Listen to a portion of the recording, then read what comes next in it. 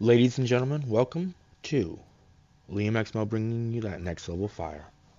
We've maintained a large, diverse amount of content over the years, and I think it's of critical importance that we begin the process of teaching and reteaching and educating one another.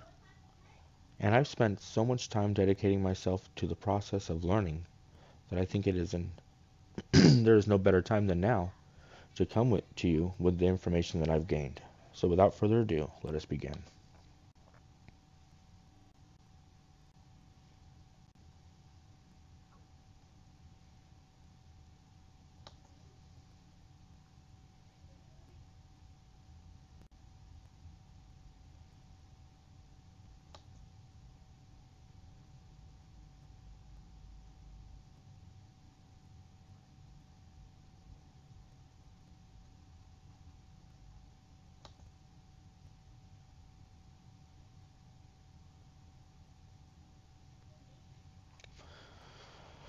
So first off, we will begin with a video from the channel Spirit Science.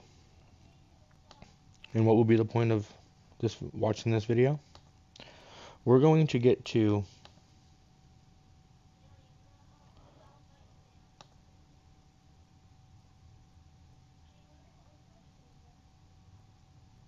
we're going to get to have the chance to learn about the flower of life and what the flower of life really is. What the science behind the entirety of the flower of life is. And this will give everybody a chance to learn what it is in fact we're studying. In short, before we go into the great depths of it. In the universe is geometric, whether it's people, trees, cats, planets, solar systems, stars, you name it. Anything in the universe can be measured on a geometric scale. Having said that, it's important to note that creation is also geometric. What we're going to be looking at today is the pattern of creation. Essentially what this means is that everything in the universe comes out of this single pattern. I'm not making this up. This single image will change everything. When I mentioned in Lesson 5 that the ancient Egyptians and even more ancient civilizations knew about a deeper, basic understanding of the universe, this is the flower of life, and it is also the creation pattern of everything in existence. Even non-tangible things, emotions, thoughts, music in its entire spectrum, everything comes from this image. Okay, so there are 13 information systems that comes out of the flower of life. There are 13 information systems that come out of the flower of life. You heard that correct? Let's continue. Today, I'm going to show you how physical reality can manifest itself, which is just one of 13 systems. In future lessons, we will look at more. It's also important to note that at first it may not make sense. I ask that do not choose immediately to shut this out, and just watch with an open mind, and try and see this in a new way. Also, I'll tell you that by learning about sacred geometry simply by observing, you are absorbing only a very minuscule amount of information. If you really want to learn more, you must begin to draw it yourself. You have to begin to draw it yourself. By drawing it yourself, you unlock energy and information that has been encoded into the very fabric of these shapes. You don't understand the power of drawing these symbols. You're physically actualizing them in your particular file or defile system. Kid not, when you begin to see things in a new way, you begin to understand why things are done in the way that they are done. Promise.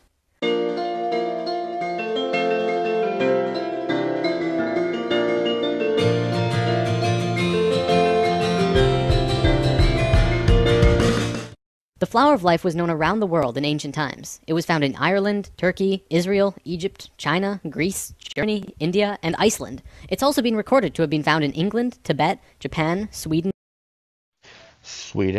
This symbol is planetary in its very nature. Lapland, the Yucatan, and I think 14 other places. This thing is everywhere. Not only that, but everywhere around the world it has the same name, the flower of life. Now, to understand the flower of life, first we have to talk about how it's formed. This could get incredibly complex, so I'll try and keep it simple. Imagine consciousness, or spirit, floating in a void, which means it's nothingness, and then spirit. No physical body or mind, just spirit, and that's it. Then blackness, essentially nothing, all around the spirit, for infinite.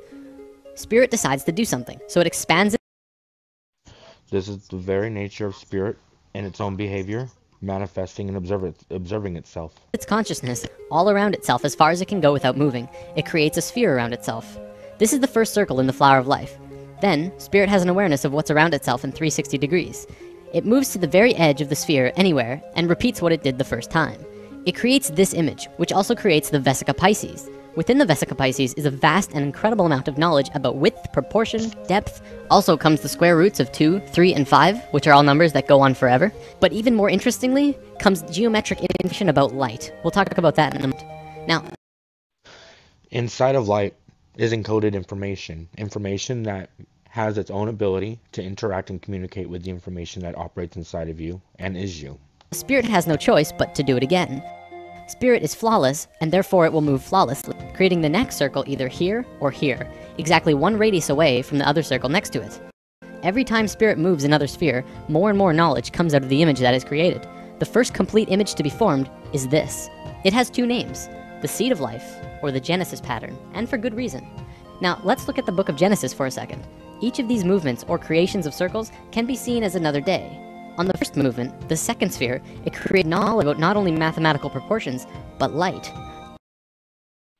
And the earth was without form and void, and darkness was upon the face of the deep, and the Spirit of God moved upon the face of the waters. The first sentence of Genesis says, the earth was without form and void, and that the Spirit of God moved upon the face of the waters. In the very next sentence, God says, let there be light. The key here is in the order. The movement happened first, then light happened immediately after. Well, but what about the waters? Well, you have to remember that the Bible has been changed over time a lot. The ancient Egyptians would say that the way our modern Bibles begin creation is impossible, especially if you think about it from a physics point of view.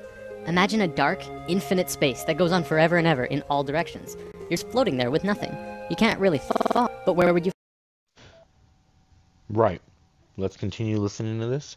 We're breaking this down. This is Spirit Science's introduction to the concepts of the ancient secret of the flower of life. We're going to continue on from here. We are allowing Spirit Science to provide a brief introduction as to accompany our lesson here. So thank you very much for watching. This is Liam Exmo, your host. You fall to. From a purely physics or mathematical point of view, motion itself, or kinetic energy, is absolutely impossible in a void. You can't even rotate, because motion cannot become real unless there is one other object in the space around you. So the ancient Egyptians would say that before God moved upon the face of the waters, it would first have to create something to move relative to. So, Genesis pattern, after 3 spheres, you get the Holy Trinity. Another interesting one, it says in many Bibles of the world, not just the Christian Bible, that on the 4th day of Genesis, exactly 1/2 of creation was completed. Starting from the first motion, exactly 1/2 of the circles were formed on the 4th day. 5th day of Genesis, 6th circle, more information. And then on the 6th day... So again, there's not much to break down to this. It's very simple. It's very direct in what it's saying. So just continue to allow this to be an introduction to the lesson that we will be covering today. a geometric miracle takes place. The last circle forms a complete 6-petaled flower. This is what many earlier Bibles meant when they said, in the beginning there were 6. Our Bible even said creation was formed in 6 days, and this fits exactly. This is the pattern of Genesis, and so it's called the Genesis pattern. It's also the beginning of the creation of the universe that we live in. These original movements of spirit are really important, but now let's look at something even cooler. Another image that comes out of this pattern is this. It's called the Tree of Life. Many recognize this as the Jewish or Hebrew Kabbalah, but the Kabbalah did not originate this image, and there is proof. The Tree of Life does not belong to any culture, not even the Egyptians, who carved the Tree of Life on 2 sets of 3 pillars at Karnak Temple, Luxor, over 5,000 years ago. It's outside any race or religion, as with all of these images. They are patterns that are intimate. Right, race and religion, both of those are both our words that are used as constructs to retard our mindsets and to arrest our consciousness and our state of development. Intimately connected with nature. You'll also notice that every circle on the Tree of Life is either the length or width of the Vesica Pisces. The second image beyond Genesis in the Flower of Life is the Egg of Life. This is formed during the second vortex motion. Upon its completion, it creates an image like this, a 3-dimensional shape that you can hold in your hand. If you were to connect their centers, you would see a cube. So what? Who cares? Well, the ancient Egyptians did, because they were concerned with creation, life, and death. They called this cluster of spheres the Egg of Life. You probably won't believe me just yet, but this shape is the morphogenic structure that created your body. Your entire Yes, most people will not believe it at this point, but it is very beautiful that Spirit Sciences and their production companies has taken the liberty to provide us with the the illustration as it has. This is just beginning level. It is also important to say that at the egg of life level, we begin to understand that all of the flower of life in itself is a 3-dimensional, 4-dimensional, dimensional, 5-dimensional, 6-dimensional, 7th-dimensional, 8th-dimensional, 9th-dimensional, 10th-dimensional, 11th-dimensional, and 12th-dimensional construct. Potentially beyond, but these are all things to keep in mind at all times regarding the relationship of this shape and structure. Thank you. Physical existence is dependent on the of life structure, and everything about you was created from that form. Everything from your eye color to how long your fingers are. This is a whole lesson on its own, so let's move on for now. All around the world, the flower of life was always made the exact same way. See, this pattern can clearly go on forever. However, they always stopped after 19 circles.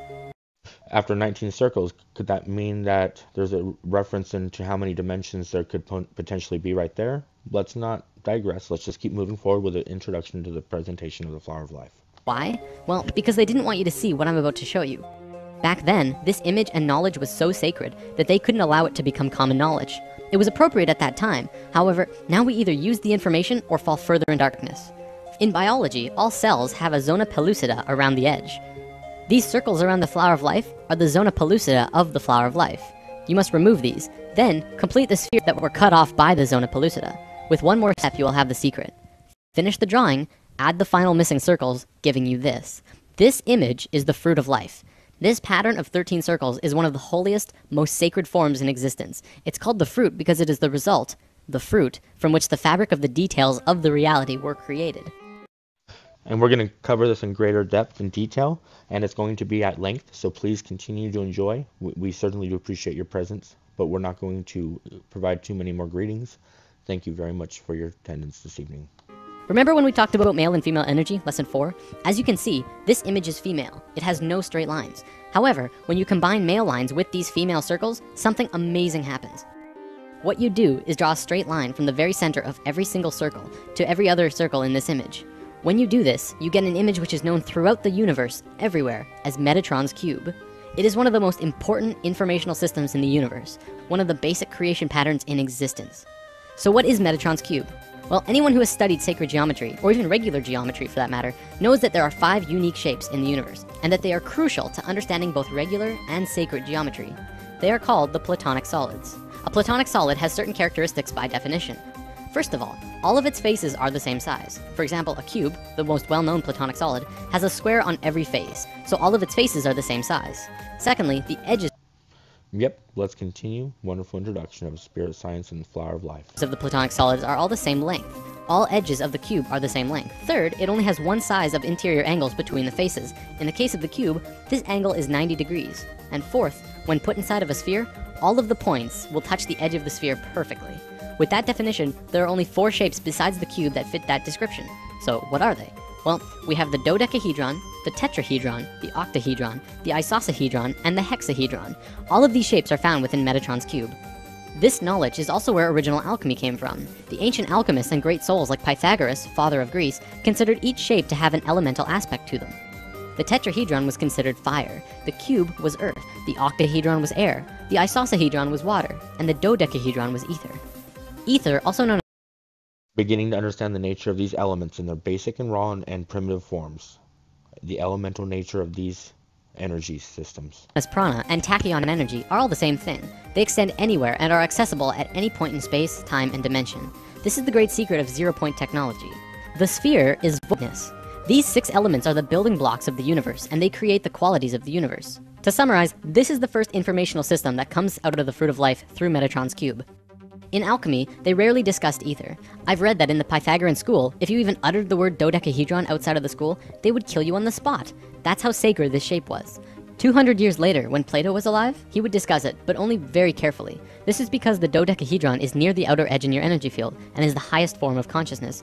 There's quite a bit more here, but I don't think I can go much further on it right now. Anyways, recognize this? The periodic table of elements? Every single element on Have any of you ever seen the periodical table of elements? Did you know that ether was at one time considered to be an element that should be placed on the periodical table of elements? The very nature of the periodical table of elements was to describe the ether and the energy therein. So let's continue considering the nature of what we're observing. this table, geometric relation to one of these 5 shapes.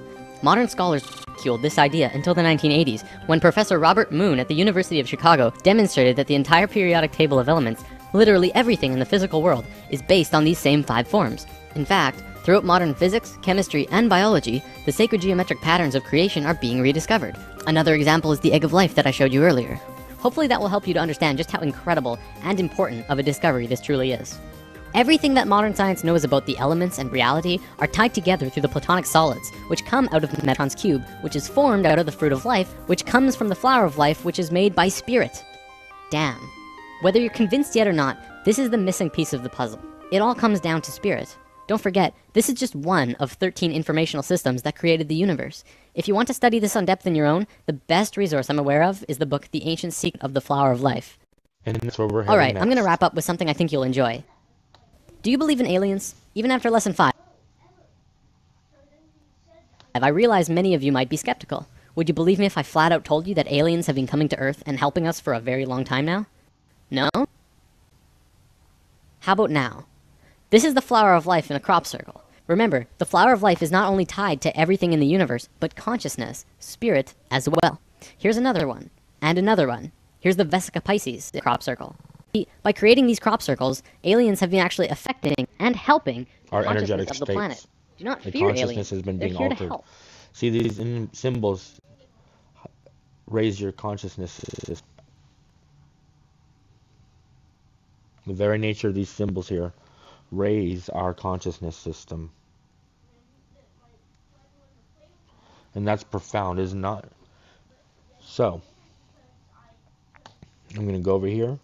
I'm going to remove that source.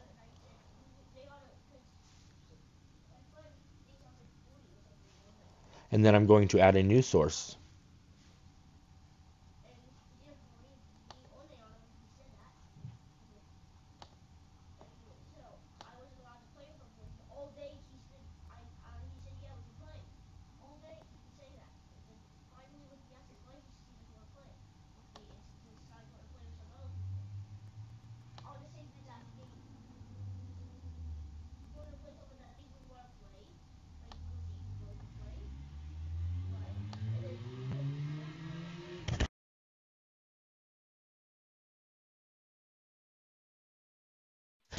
A Garden of Pomegranates by Israel Regardie. Page 1.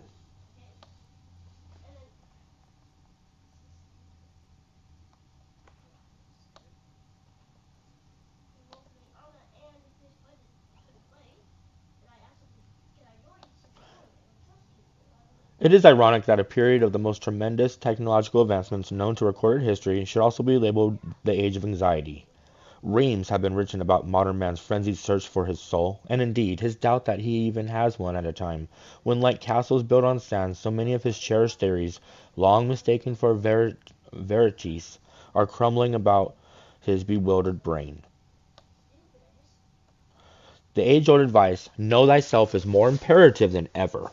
The tempo of science has accelerated to such a degree that today's discoveries frequently make yesterday's equations obsolescent, almost before they can be chalked up on a blackboard. Small wonder, then, that every other hospital bed is occupied by a mental patient.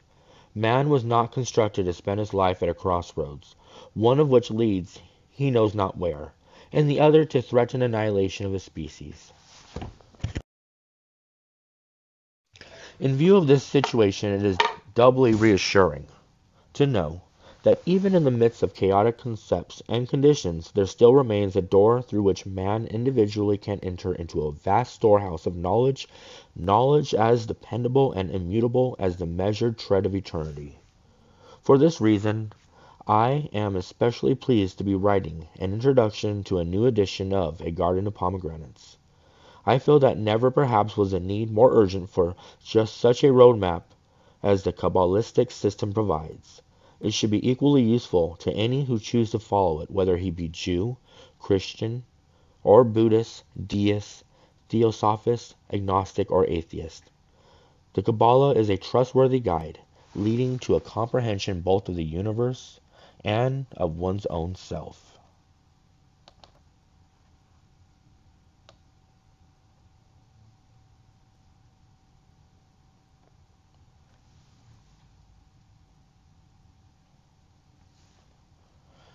Sages have long taught that man is a miniature of the universe, containing within himself the diverse elements of the macrocosm of which he is the microcosm. Within the Kabbalah is a glyph called the Tree of Life, which is at once a symbolic map of the universe in its major aspects, and also of its smaller counterpart, man. Manly P. Hall, in The Secret Teaching of All Ages, deplores the failure of modern science to sense the profundity of these philosophical deductions of the ancients. Were they to do so, he says, they would realize those who fabricated the structure of the Kabbalah possessed a knowledge of the celestial plan comparable in every respect with that of the modern savant. Fortunately, many scientists in the field of psychotherapy are beginning to sense this correlation. In Francis G. Wick's The Inner World of Choice, reference is made to the existence in every person of a galaxy of potentialities for growth marked by a succession of personological evolution and interaction with environments. She points out that man is not only an individual particle, but also a part of the human stream governed by a self greater than his own individual self. The Book of Law states simply, every man and every woman is a star.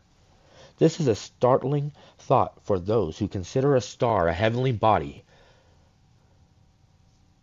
but a declaration subject to proof by anyone who will venture into the realm of his own unconscious. This realm, he will learn if he persists, is not hemmed in by the boundaries of his physical body, but is one with the boundless reaches of outer space. Those who, armed with the tools provided by the Kabbalah, have made the journey within and crossed beyond the barriers of illusion, have returned with an impressive quantity of knowledge which conforms strictly to the definition of science. In Winston College's dictionary, science, a body of knowledge, general truths of particular facts, obtained and shown to be correct by accurate observation and thinking. Knowledge condensed, arranged, and systematized with reference to general truths and laws. Over and over, their findings have been confirmed, proving the Kabbalah contains within it not only the elements of the science itself, but the method with which to pursue it. When planning to visit a foreign country, the wise traveler will first familiarize himself with its language. In studying music, chemistry, or calculus, a specific terminology is essential to the understanding of each subject. So a new set of symbols is necessary when undertaking a study of the universe. Whether within or without, the Kabbalah provides such a set in unexcelled fashion. But the Kabbalah is more. It also lays the foundation on which rests another archaic science, magic, not to be confused with the conjurer's sleight of hand. Magic has been defined by Aleister Crowley as the science and art of causing change to occur, in conformity with will. Diane Fortune qualifies this nicely with an added clause, changes in consciousness. The Kabbalah reveals the nature of certain physical and psychological phenomena. Once these are apprehended, understood, and correlated, the student can use the principles of magic to exercise control over life's conditions and circumstances not otherwise possible. In short, magic provides the practical application of the theories supplied by the Kabbalah. It serves yet another vital function. In addition to advantages to be gained from its philosophical application, the ancients discovered a very practical use for the literal Kabbalah. Each letter of the Kabbalistic alphabet has a number, color, many symbols, and a tarot card attributed to it. The Kabbalah may not only aid in an understanding of the tarot, but teaches the students how to classify and organize all such ideas, numbers, and symbols. Just as a knowledge of Latin will give insight into the meaning of an unfamiliar English word with a Latin root, so the knowledge of the Kabbalah, with the various attributions to each character in its alphabet, will enable the student to understand and correlate ideas and concepts, which otherwise would have no apparent relation. We take a pause here to share with the student here listening now what this breaks down to. See, those who may speak Yiddish, the Jewish people themselves, those who are perhaps of Israeli descent, are part of the 12 tribes of the Hebrew Israelites. See, if you cannot see in color and hear in sound, if you cannot taste color, then you have not fully come to grasp the capabilities of our mind. One moment.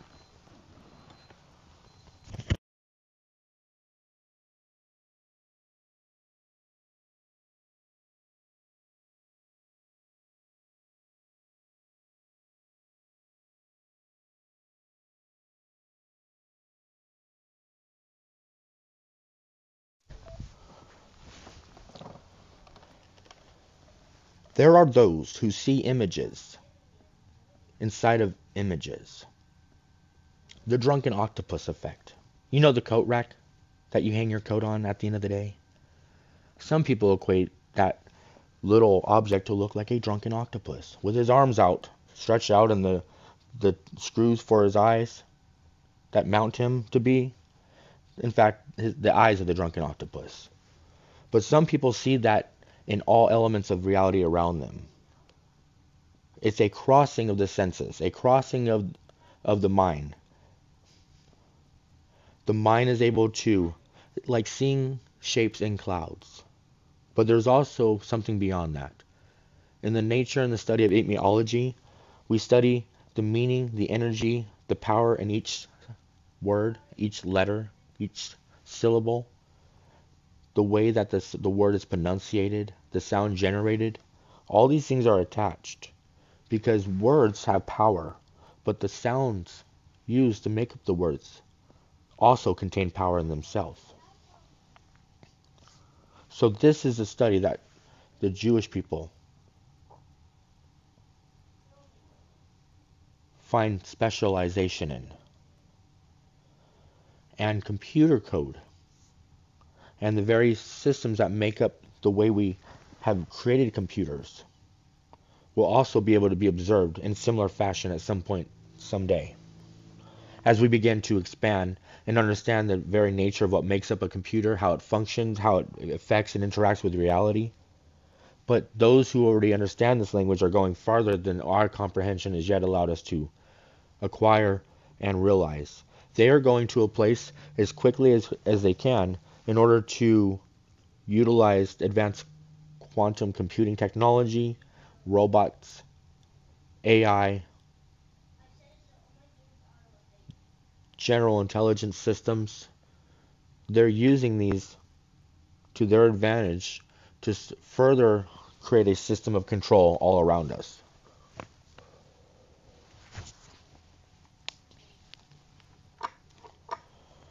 So let us continue now. A simple example is the concept of the Trinity in the Christian religion. The student is frequently amazed to learn through a study of the Kabbalah that Egyptian mythology followed a similar concept with its trinity of gods: Osiris the Father, Isis the Virgin Mother, and Horus the Son.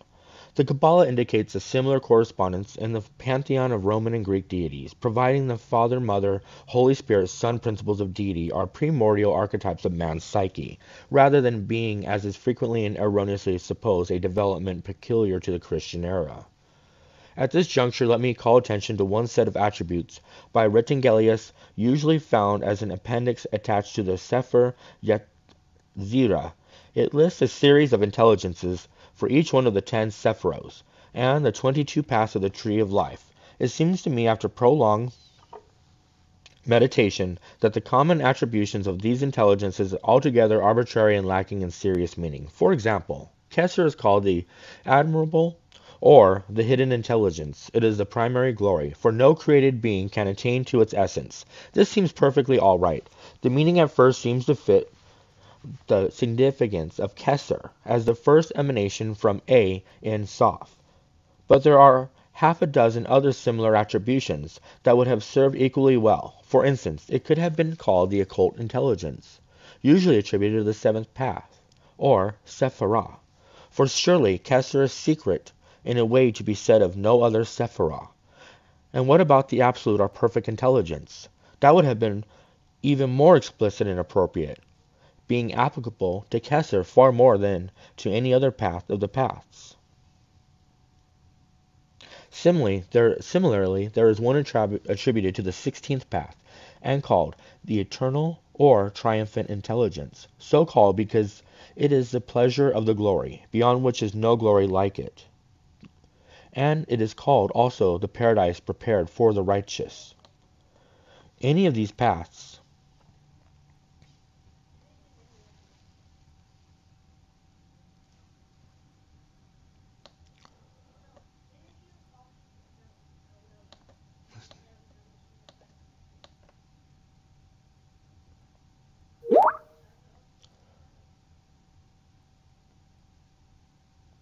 Any of these several would have done equally well. Very much. Sorry, somebody messaged me. Also, the paradise prepared for the righteous. Any of these several would have done equally well. Much is true of so many of the other attributions in this particular area. Here, let me close Skype.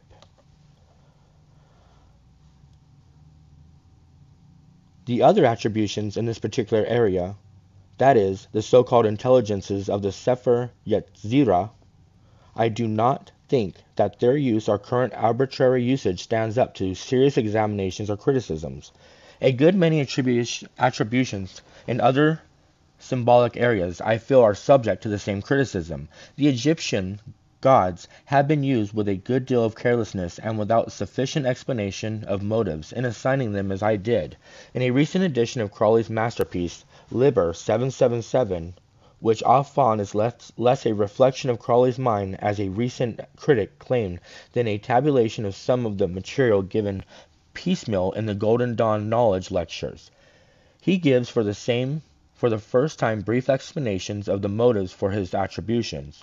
I too should have been far more explicit in the explanations I used in the case of some of the gods whose names were used many times, most inadequately, where several paths were concerned.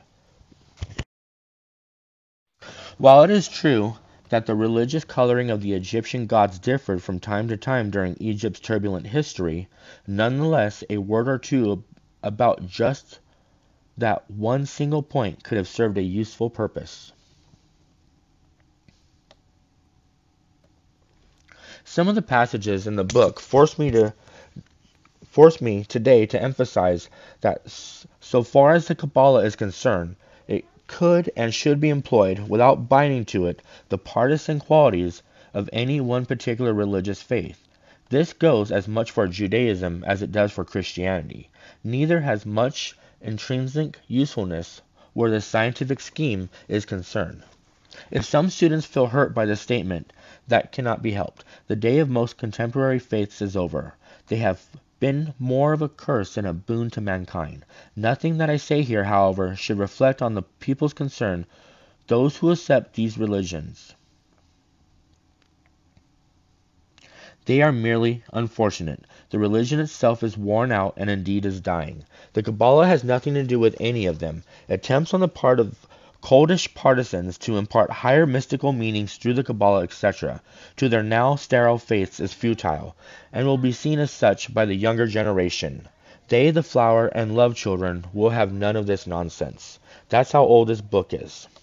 So,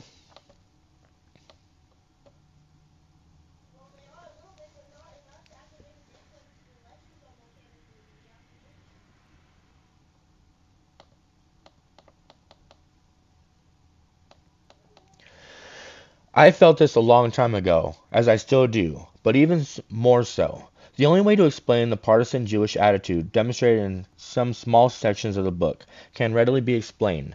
I had been reading some writings of Arthur Edward Waite, and some of his... See, I have to see if this is reading out right real fast.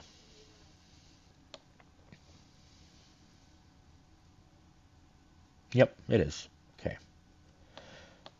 I felt this a long time ago, as I still do, but even more so. The only way to explain the partisan Jewish attitude demonstrated in some small sections of the book can readily be explained. I had been reading some writings of Arthur Edward Waite, and some of his pomposity and turgidity stuck to my mantle. I disliked his patronizing Christian attitude, and so swung all the way over to the other side of the pendulum. Actually, neither faith is particularly important in this day and age. I must be careful never to read Waite again before embarking upon literary work of my own. Much knowledge obtained by the ancients through the use of the Kabbalah has been supported by discoveries of modern scientists, anthropologists, astronomers, psychiatrists, etc. All these people learned Kabbalists for hundreds of years, have been aware of what the psychiatrist has only discovered in the last few decades. That man's concept of himself, his deities, and the universe is constantly evolving, changing as man himself evolves on a higher spiral, but the roots of his concepts are buried in a rare consciousness. Excuse me, 1 second. I need to increase the size of this text real fast. There we go.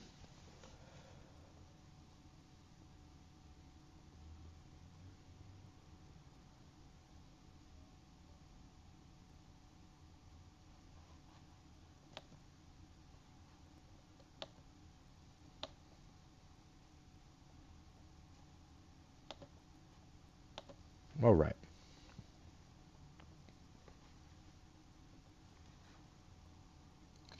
Much knowledge obtained by ancients through the use of the Kabbalah has been supported by discoveries of modern scientists, anthropologists, astronomers, psychiatrists.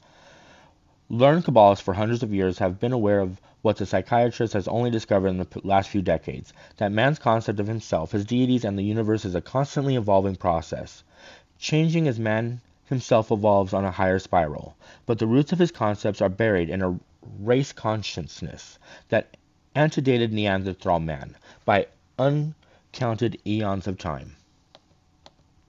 What Jung calls archetypal images constantly rise to the surface of man's awareness from the vast unconscious that is the common heritage of all mankind. The tragedy of civilized man is that he is cut off from awareness of his own instincts. The Kabbalah can help him achieve the necessary understanding to effect a reunion with them, so that rather than being driven by forces he does not understand, he can harness for his conscious use the same power that guides the homing pigeon, teaches the beaver to build a dam, and keeps the planet revolving in their appointed orbits about the sun. I began the study of Kabbalah at an early age.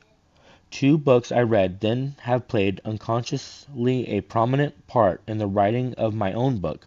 One of these was QBL, or The Bride's Reception, by Frater Akkad, known as Charles Stansfield Jones, which I must have first read around 1926. The other was an introduction to Tarot by Paul Foster Case, published in the early 1920s. It is now out of print, superseded by later versions of the same topic, but as I now glance through this slender book, I perceive how profoundly even the format of this book has influenced me. Though in these 2 instances there was not a trace of plagiarism, it had not consciously occurred to me until recently that I owed so much to them. Since Paul Case passed away about a decade or so ago, this gives me the opportunity to thank him overtly, wherever he may now be. By the middle of 1926, I had become aware of the work of Aleister Crowley, for whom I have a tremendous respect. I studied as many of his writings as I could gain access to, making copious notes, and later acted for several years as his secretary, having joined him in Paris on October 12, 1928, a memorable day in my life. All sorts of books have been written on the Kabbalah, some poor, some few, others extremely good, but I came to feel the need for what might be called a sort of Berlitz's handbook, a concise but comprehensive introduction, studded with diagrams and tables of easily understood definitions and correspondences to simply the student's grasp of so complicated and obtrusive subject. During a short retirement in North Devon in 1931, I began to amalgamate my notes. It was out of these that A Garden of Pomegranates gradually emerged. I unashamedly admit that my book contains many direct plagiarisms from Crowley, Waite, Eliphas Levi, and D. H. Lawrence. I had incorporated numerous fragments from their works into my notebooks without citing individual references to the various sources from which I condensed my notes. Prior to the closing down of the Mandrake Press in London about 1930 or 1931, I was employed as a company secretary for a while. Along with several Crowley books, the Magic Press published a lovely little monogram by D.H. Lawrence entitled Apropos of Lady Chatterley's Lover. My own copy accompanied me on my travels for long years. Only recently did I discover that it had been lost. I hope that any one of my former patients who had borrowed it will see fit to return it to me forthwith. The last chapter of A Garden deals with the way of return. It used almost entirely Crowley's concept of the path as described in his superb essay, One Star Insight. In addition to this, I borrowed extensively from Lawrence's Apropos. Somehow they all fitted together very nicely. In time, all these variegated notes were incorporated into the text without acknowledgement, an oversight which I now feel sure would be forgiven since I was only 24 at the time. Some modern nature worshippers and members of the newly washed and redeemed witch cult have complimented me on this closing chapter, which I entitled The Ladder. I am pleased about this, for a very long time I was not at all familiar with the topic of witchcraft. I had avoided it entirely, not being attracted to its literature in any way. In fact, I only became slightly conversant with its themes in literature just a few years ago after reading The Anatomy of Eve, written by Dr. Leopold Stein, a Jungian analyst.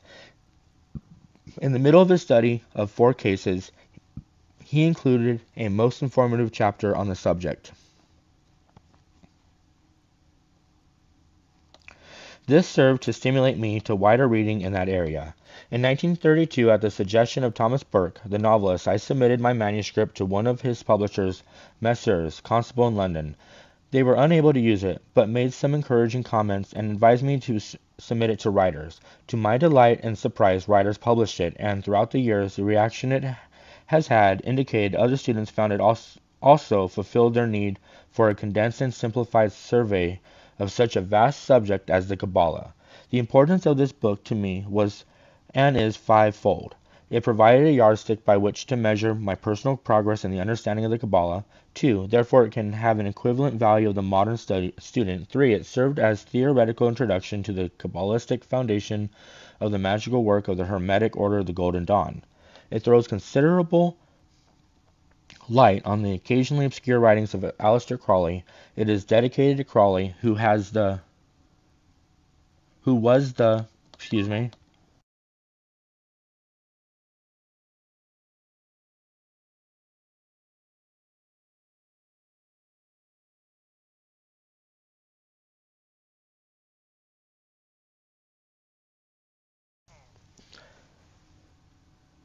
Ankh af na Kansu, mentioned in the Book of the Law, a dedication which served both as a token of personal loyalty and devotion to Crowley, but was also a gesture of my spiritual independence from him. In his profound investigation into the origins and basic nature of man, Robert Ardrey, in African Genesis, recently made a shocking statement. Although man has begun the conquest of outer space, the ignorance of his own nature, says Ardrey, has become institutionalized, universalized, and sanctified. He further states that were a brotherhood of man to be formed today, its only possible common bond would be ignorance of what man is.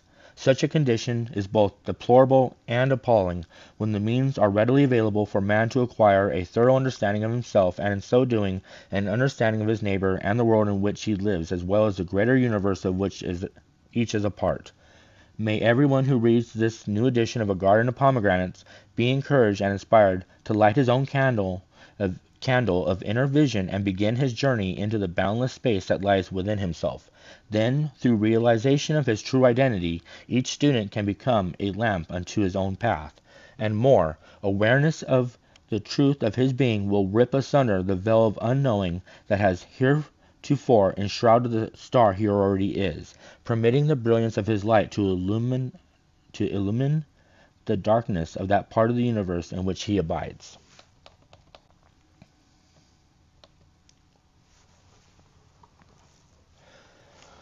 Alright, the preface.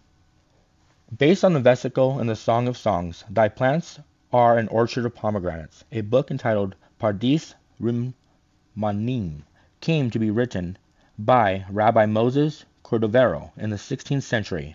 By some authorities, this philosopher is considered as the greatest lamp in post-Zoharic days of the spiritual menorah. The Kabbalah, which, with so rare a grace and so profuse an irradiation of the supernal light, illuminated the literature and religious philosophy of the Jewish people, as well as their immediate and subsequent neighbors in the diaspora. The English equivalent of Pardis Romanum, a Garden of Pomegranates, I have adopted as the title of my own modest work, although I am forced to confess that this latter has but little connection, either in actual fact or in historicity, with that of Cordovero. In the golden harvest of purely spiritual intimations which the Holy Kabbalah brings, I truly feel that a veritable garden of the soul may be builded. A garden of immense magnitude and lofty significance, wherein may be discovered by each one of us all manner and kind of exotic fruit and gracious flower of exquisite color. The pomegranate, may I add, has always been for mystics everywhere a favorable object for recondite symbolism. The garden or orchard has likewise produced in that book named the Book of Splendor an almost inexhaustible treasury of spiritual imagery of superb and magnificent taste. This book goes forth, then, in that hope that, as a modern writer has put it, there are not many those who have no secret garden of the mind, for this garden alone can give refreshment when life is barren of peace and sustenance or satisfactory answer. Such sanctuaries may be reached by a certain philosophy or faith, by the guidance of a beloved author, or an understanding friend, by way of the temples of music and art, or by groping after truth through the vast kingdoms of knowledge. They encompass almost always truth and beauty, and are radiant with a light that never was on sea or land. Clare Cameron, Green Fields of England. Should there be those who are so unfortunate as to possess no such sacred sanctuary of their own, one builded with their own hands, I humbly offer this well-tended garden of pomegranates which has been bequeathed to me. I hope that therein may be gathered a few little shoots, a rare flower or two, or some ripe fruit which may serve as the nucleus or the wherewithal for the planting of such a secret garden of the mind, without which there is no peace, nor joy, nor happiness. It is fitting that a note of appreciation to my predecessors in Kabbalistic research should accompany this work, in which I have endeavored to present an exposition of the basic principles underlying the Kabbalah, to serve as a textbook for its study. I have scrupulously avoided contention and unnecessary controversy. I am greatly indebted to Madame H. P. Blavatsky's writing, and I believe I shall not be too egotistical in claiming that a proper understanding of the principles outlined herein will reveal many points of subtlety and philosophic interest in her secret doctrine, and aid in the comprehension of this monumental work of hers. The same is also true of S. L. McGregor Mather's translation of portions of the Zohar, the Kabbalah Unveiled, and of Arthur E. Waite's excellent compendium of the Zohar, the Secret Doctrine in Israel, both of which are closed books in the main to most students of mystical lore and philosophy who do not have the specialized comparative knowledge which I have endeavored to incorporate in this little book. I should here call attention to a tract the authors of which is unknown, entitled The 32 Paths of Wisdom, of which splendid translations have been made by W. Wynne Westcott, Arthur E. Waite, and Nut Stenring. In the course of time this appears to have become incorporated into and affiliated with the text of the Sefer Yeshirah, although several critics place it at a later date than the genuine Mishnahs of the Sefer Yeshirah. However, in giving the titles of the past from this tract I have named throughout the source of the Sefer Yeshirah to avoid unnecessary confusion. It is to be hoped that no adverse criticism will arise on this point.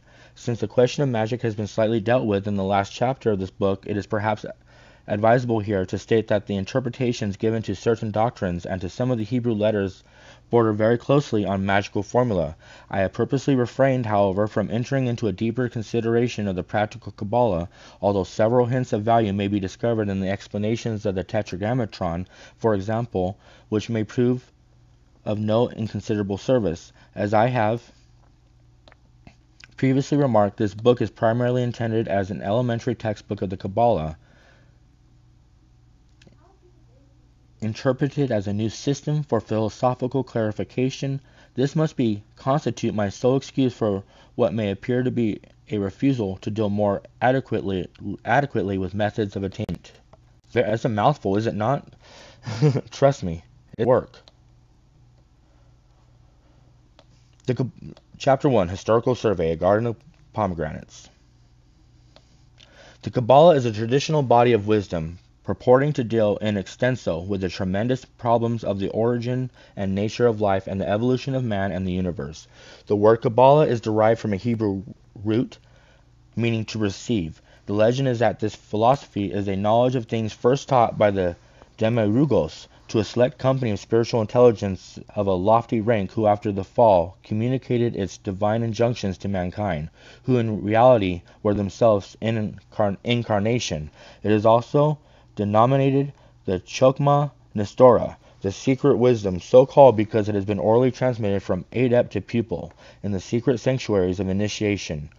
Tradition has it that no one part of this doctrine was accepted as authoritative until it had been subjected to severe and minute criticisms and investigation by methods of practical research to be described later. To come down to more historical ground, the Kabbalah is the Jewish mystical teaching concerning the initiated interpretation of the Hebrew Scriptures. It is a system of spiritual philosophy or theosophy using the word in its original implications, or eos eoia, which has not only exercised for centuries an influence on the intellectual development of so shrewd and clear-thinking a people as the Jews, but has attracted the attention of many renowned theological and philosophical thinkers, particularly in the 16th and 17th centuries.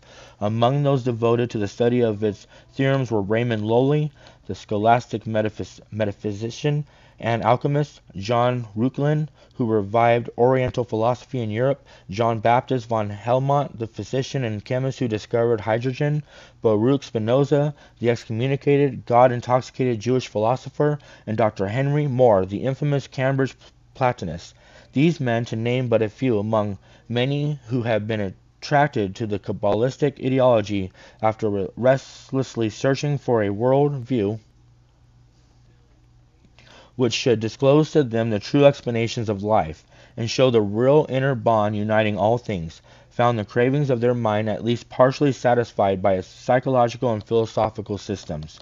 It is often assumed today that Judaism and mysticism stand at opposite poles of thought, and that therefore Jewish mysticism is a glaring contradiction in terms. The erroneous assumption here arises from the antithesis of laws and faith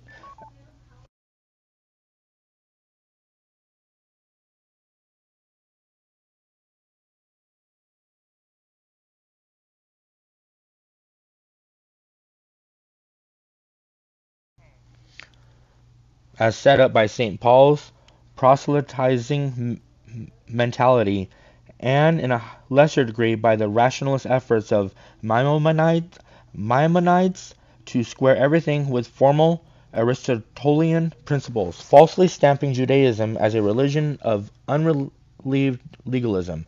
Mysticism is the irreconcilable enemy of purely religious legalism. The confusion is also due to the efforts of those theologians in medieval times who, being desirous of saving their benighted Hebrew brethren from the pangs of eternal torture and damnation in the nether regions, muddled and tampered not only with the original text but with extreme sectarian interpretations in order to show that the authors of the Kabbalistic books were desirous that their Jewish posterity should become apostles to Christianity.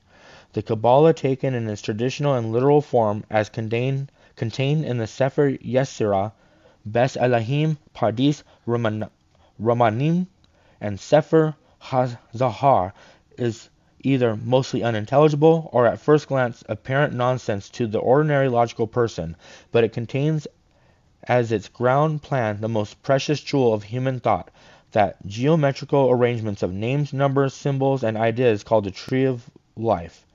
It is called most precious because it has been found to be the most convenient system yet discovered of classifying the phenomena of the universe and recording their relations, whereof the proof is limitless possibilities for analytic and synthetic thought which follow the adoption of this schema. The history of the Kabbalah, so far as the publication of early exoteric texts is concerned, is indeterminate and vague. Literary criticism traces the Sefer Yetzirah, supposedly by Rabbi Akiba, and the Sefer HaZohar by Rabbi Simeon ben Yochai, its main text, to about the 8th century in the first case and the 3rd or 4th century AD in the latter. Some historians claim that the Kabbalah is a derivative from Pythagorean, Gnostic, and Neoplatonic sources, this latter view being in particular the opinion of Mr. Christian D. Ginsburg. The great Jewish historian Graetz, too, holds the unhistoric view that Jewish mysticism is a morbid late growth, foreign to the religious genius of Israel, and that it has its origin in the speculations of one Isaac the Blind in Spain, somewhere between the 11th and 12th centuries. Graetz regarded the Kabbalah, the Zohar, in particular, as a false doctrine, which, although new, styled itself a genuine teaching of Israel. This statement is altogether without foundation in fact. For a careful perusal of the books of the Old Testament, the Talmud, and other well-known rabbinical records which have come down to us indicate that there the early monumental basis of the Kabbalah may be found. The Kabbalistic doctrine admittedly is not explicit there, but analysts reveal it is to be tacitly assumed, and the many cryptic remarks of several of the more important rabbis can have no particle of meaning without the implication of a mystical philosophy cherished and venerated in their hearts, and affecting the whole of their teachings. In his brilliant essay, The Origin of Letters and Numbers According to Sefer Yetzirah, Mr. Phineas Mordell argues that the Pythagorean number philosophy, the greatest enigma of all philosophical systems of antiquity, is identical with that of Sefer Yetzirah, and that its philosophy apparently emanated from one of the Hebrew prophetic schools. Mordell finally hazards the opinion that the Sefer Yetzirah represents the genuine fragments of Philolaus, who was the first to publish the Pythagorean philosophy, and that Philolaus seems to correspond in very curious ways to Joseph ben Uziel, who wrote down the Sefer Yetzirah. If the latter theory can be maintained, then we may claim for the Sefer Yetzirah a pre-Talmudic origin, probably the 2nd century prior to the Christian era. The Zohar, if actually the work of Simeon ben Yochai, was never consigned to writing at the time, but had been orally handed down by the companions of the Holy Assemblies, being finally written up by the Rabbi Moses ben Leon in the 13th century. Madame Blavatsky ventures the hypothesis that the Zohar, as now possessed by us, was arranged and re-edited by Moses de Leon after having been tampered with to a considerable extent by Jewish rabbis and Christian ecclesiastics prior to the 13th century. Ginsburg in his Kabbalah gives several reasons why the Zohar must have been written in the 13th century. His arguments, though interesting in numerous ways, do not take into consideration in fact that there has always been an oral tradition. Isaac Meyer, in his large and in a number of ways authoritative tome entitled The Kabbalah, analyzes very carefully those objections advanced by Ginsburg and others, and I am bound to confess that his answers ad Seratim confute this theory of the 13th century origin of the Zohar. Dr. S.M. Slerzinski, one-time reader in rabbinic and Talmudic literature at Cambridge, says the nucleus of this book is of Mishnic times. Rabbi Shimon ben Yochai was the author of the Zohar, in the same sense that Rabbi Yohanan was the author of the Palestinian Talmud, i.e. he gave the first impulse to the composition of the book, and I find that Mr. Arthur Edward Waite, in his scholarly and classic work The Holy Kabbalah, wherein he examines most of the arguments concerning the origin and history of this book of splendor, inclines to the view hereinbefore set forth, steering a middle course, believing that while much of it does pertain to the era of Ben Leon, nevertheless a great deal more bears inevitably the stamp of antiquity. It most certainly is not altogether improbable that the Zohar, with its mystical doctrines comparable, nay, identical in most each of its details, with those of other races and other climes, should have been composed originally by Simeon ben Yakai, or another of his close associates or students in the 2nd century, but not committed to writing by Moses de Leon until the 13th century. A very similar presentation of the above hypothesis is found in Professor Al Belsam's excellent work entitled Jewish Mysticism, wherein we read that we must be on our guard against following the mistaken opinion of a certain set of Jewish theologians who would have us regard the whole of the medieval Kabbalah, of which the Zohar is a conspicuous and representative part, as a sudden and strange importation from without. It is really a continuation of the old stream of Talmudic and Midrashic thought, with the admixture of extraneous elements picked up, as was inevitable by the stream's course through many lands, elements the commingling of which must have in many ways transformed the original color and nature of the stream. By that as it may, and ignoring the sterile aspects of controversy, the public appearance of the Zohar was the great landmark in the development of the Kabbalah, and we today are able to divide its history into two main periods, pre- and post-Zoharic. While it is undeniable that there were Jewish prophetic and mystical schools of great proficiency in possessing much recondite knowledge in biblical times, such as that of Samuel, the Essenes, and Philo, yet the first Kabbalistic schools of which we have any accurate public record was known as the School of Gerona in Spain, the 12th century AD, so called because its founder Isaac the Blind and many of his disciples were born there. Of the founder of the school, practically nothing is known. Two of his students were Rabbi Azriel and Rabbi Ezra. The former was the author of a classic philosophical work entitled The Commentary on the Ten Sephiros, an excellent and most lucid exposition of the Kabbalistic philosophy and considered an authoritative work by those who know it. These were succeeded by Nachmanides, born in 1195 after death, or AD, Acer Dominus, or whatever you want to call it. I got to go down 2 pages. Wait, is it 3 pages? Holy crap. Oh man, where did it go?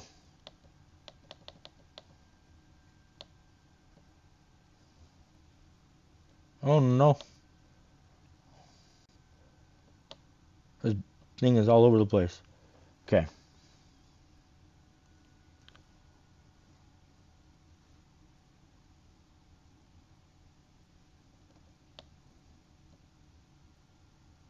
Yep.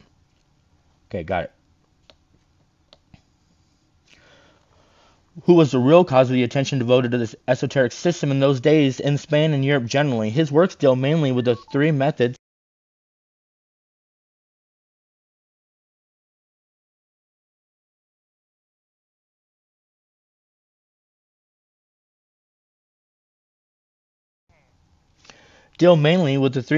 of permutation of numbers, letters, and words to be described in chapter VI. The philosophy underwent a further elaboration and exposition in the hands of our Isaac Nasir and Jacob ben Shishet in the 12th century, the latter composing a treatise in rhymed prose and a series of 8 essays dealing with doctrines of the infinite, and Soph, reincarnation, Gilgalim, the doctrine of divine retribution, Sod ha-Gimal, or, to use a more preferable oriental term, karma, and a peculiar type of Christology. Next in succession with the school of Segovia and its disciples, among whom was one Todras Abulafia, a physician and financier occupying an important and most distinguished position in the court of Sancho the IV, king of Castile. The characteristic predisposition of this school was its devotion to exegetical methods, its disciples endeavoring to interpret the Bible and the Haggadah in accordance with the doctrinal Kabbalah. A contemporary school believed that Judaism of that day, taken from an exclusively philosophical standpoint, did not show the right way to sanctuary, and endeavored to combine philosophy and Kabbalah, illustrating their various theorems by mathematical forms. About 1240 AD was born Abraham Abulafia, who became a celebrated figure, bringing, however, a great deal of disrepute to the name of this theosophy, he studied philosophy, medicine, and philosophy, as well as those few books on the Kabbalah which were available at the time. He soon perceived that the Pythagorean number philosophy was identical with the expounded in the Sefer Yetzirah, and later becoming dissatisfied with academic research, he turned towards that aspect of Kabbalah termed, I can't speak Hebrew to that great of an extent, or the practical Kabbalah, which today we term magic. Unfortunately, the Kabbalists in the public eye at that time were not acquainted with the developed specialized technique that is now available, derived as it is from the Collegiae and Spiritum Sanctum. The result was that Abulafia became quite deluded in his subsequent experimentations and journeyed to Rome to endeavor to convert the Pope, of all people, to Judaism. How successful were his efforts can be left to the reader to judge. I know how successful they are. What's up today, 2024 bitches? Who was Prince William? What is Prince William wearing on his head? Later, we hailed himself in a most enthusiastic way as the long-expected Messiah and prophesied the millennium, which failed to occur. In his... I love this. You guys don't even understand. His influence on the whole has been a deleterious one. A disciple of his, Joseph Gikatila, wrote in the interest and defense of his teacher a number of treatises dealing with the several aspects of exegesis established by him. The Zohar is the next major development. This book combines absorbing and synthesizing the different features and doctrines of the previous schools, made its debut, creating a profound sensation in the theological and philosophical circles by reason of its speculations concerning God, the doctrine of emanations, the evolution of the universe, the soul and its transmigrations, and its final return to the source of all. The new era in the history of the Kabbalah, created by the appearance of the storehouse of legend, philosophy, and anecdote, has continued right down to this present day. Yet nearly every writer who has since espoused the doctrines of the Kabbalah has made the Zohar his principal textbook, and its exponents have applied themselves assiduously to commentaries, epitomes, and translations, missing, however, with only a few exceptions, the real underlying possibilities of the Kabbalistic tree of life. The Zohar so impressed the celebrated scholastic metaphysician and experimental chemist Raymond Lowley that it suggested to him the development of Ars Magna, the great work and idea in the exposition of which he exhibits the loftiest conceptions of the Kabbalah, regarding it as a divine science and a genuine revelation of light to the human soul. He was one of those few isolated figures attracted to its study who saw through its use of a peculiar type of symbol and endeavored to construct a workable magical or philosophical alphabet, an explanation of which will be attempted in the remaining chapters of this work. Abraham Ibn Wakar, Pico de Mirandola, Ruclin, Moses Cordovero, and Isaac Luria are a few of the more important thinkers before the 17th century whose speculations have affected in various ways the progress of Kabbalistic research. The first named, an Aristotelian, made a really noble attempt to reconcile Kabbalah with the academic philosophy of his day and wrote a treatise which is an excellent compendium of the Kabbalah. Mirandola and Reuchlin were Christians who took up a study of the Kabbalah with the ulterior motive of obtaining a suitable weapon wherewith to convert Jews to Christianity. Some Jews were so misguided and sadly bewildered by the mingling of texts and distorted interpretations which ensued that they actually forsook Judaism. Paul Ricci, physician to the Emperor Maximilian I, John Stephan Rittingall, a translator of the Sefer Yetzirah into Latin, and in more recent times Jacob Frank and his community were won over to Christianity by the controversial claims that the Zohar both concealed and revealed the doctrines of the Nazarene. Such proofs naturally brought only contempt to their authors, and today argue badly against both the adducers and to the acceptors of them.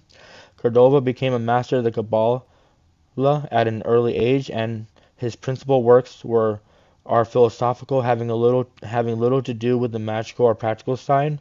Luria founded a school, the precise opposite to that of Cordovero. He himself was a zealous and brilliant student both of the Talmud and rabbinic lore, but found that the simple retirement of a life of study did not satisfy him.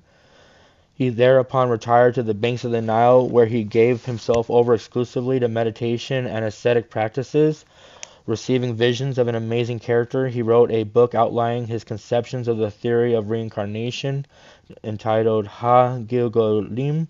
A pupil of his Rabbi Chaim Vital produced a large work, The Tree of Life, based on the oral teachings of the master, thereby giving a tremendous impetus to Kabbalistic study and practice. There are several Kabbalists of varying degrees of importance in the intervening period of the post-Saharic history. Russia, Poland, and Lithuania gave refuge to a number of them. None of these have expounded publicly that particular portion of the philosophy to which this present treatise is devoted.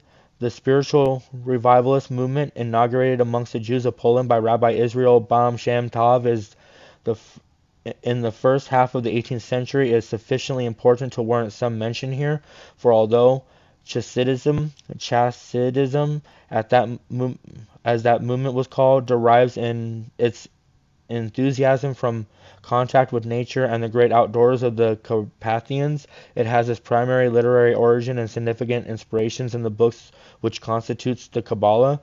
Chasidism gave the doctrines of the Zohar to the Haaretz in a way in which no previous set of rabbis has succeeded in doing, and it would, moreover, appear that the practical Kabbalah received a considerable impetus at the same time, for we find that Poland, Galicia, and certain portions of Russia have been the scene of the activities of wandering rabbis and Talmudic scholars who were styled tzaddikim, or magicians, men who assiduously devoted their lives and their powers to the practical Kabbalah. But it was not until the last century, with its impetus to all kinds of studies in comparative mythology and religious controversy, that we discover an attempt to wield all philosophies, religions, scientific ideas, and symbols into a coherent whole. Eliphaz Levi Zahed, a Roman Catholic deacon of remarkable perspicuity, in 1852 published a brilliant volume, The Doctrine in Rituel de la Huate Magi, in which we find clear and unmistakable symptoms of an understanding of the underlying basis of the Kabbalah in 10 Sephiros and the 22 letters of the Hebrew alphabet as a suitable framework for the construction of a workable system for philosophical comparisons and synthesis. It is said that he published this work at a time when information on all occult matters was strictly prohibited for various reasons of its own by the esoteric school to which he belonged. We find then a companion volume issued but a short while after, La Histoire de la Magie.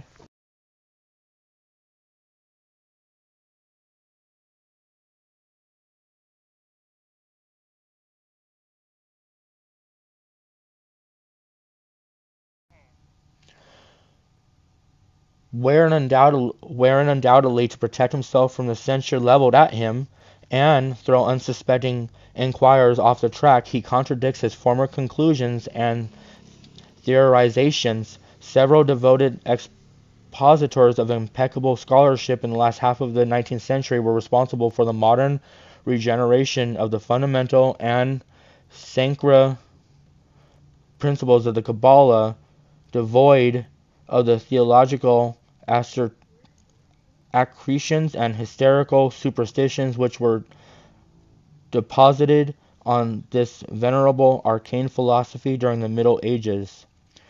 W. Wynne Westcott, who translated the Sefer Yetzirah into English and wrote an introduction to the study of the Kabbalah. S. L. McGregor Mathers, the translator of portions of the Zohar and the sacred magic of Aberlin and the Mage. Madame Blavatsky, that lion-hearted woman who brought Eastern esoteric philosophy to the attention of Western students. Arthur Edward Waite, who made available expository summaries of various of the Kabbalistic works, and the poet Aleister Crowley, to whose Liber 777 and Sefer Sephiroth, among many other fine philosophic writings, I am in no little degree indebted. All these have provided a wealth of vital information which could be utilized for the construction of a philosophical alphabet. Literally, this is just a historical survey of what led up to what he needed to learn and study and become aware of just to be able to write this book. That's how much work goes into just writing a book when you study and you write books at the 13th dimensional level. Chapter 2, The Pit. The philosophy of the Kabbalah is essentially esoteric, yet the practical methods of esoteric and secular investigations are essentially identical. Continual and persistent experimentation, the endeavor to eliminate chance and error, and the effort to ascertain the constants and variables of the equations investigated. The one main difference is that they occupy themselves exclusively with different realms of research. Formal academic philosophy glorifies the intellect, and thus makes research into what are, after all, incidentals. If we consider philosophy as the supreme means of investigating the problems of life and the universe, the Kabbalah makes the primary claim that the intellect contains within itself a principle of self-contradiction, and that therefore it is an unreliable instrument to use in the great quest for truth. Numerous academic philosophers have likewise arrived at a similar conclusion. Some of the greater of these have despaired of ever devising a suitable method of transcending the limitation and became skeptics. Others, seeing simply the solution, have seized upon intuition, or to be more accurate, the intellectual concept of intuition, leaving us, however, with no methods of checking and verifying that intuition, which in consequence is so liable to generate into mere guesswork, colored by personal inclination and abetted by gross wish phantasm. The two main methods of the traditional and esoteric Kabbalah are meditation yoga and practical Kabbalah magic. By yoga is meant that rigorous system of mental and self-discipline which has its primary aim the absolute and complete control of the thinking principle, the rock, the ultimate object being to obtain the faculty with which to still the stream of thought at will.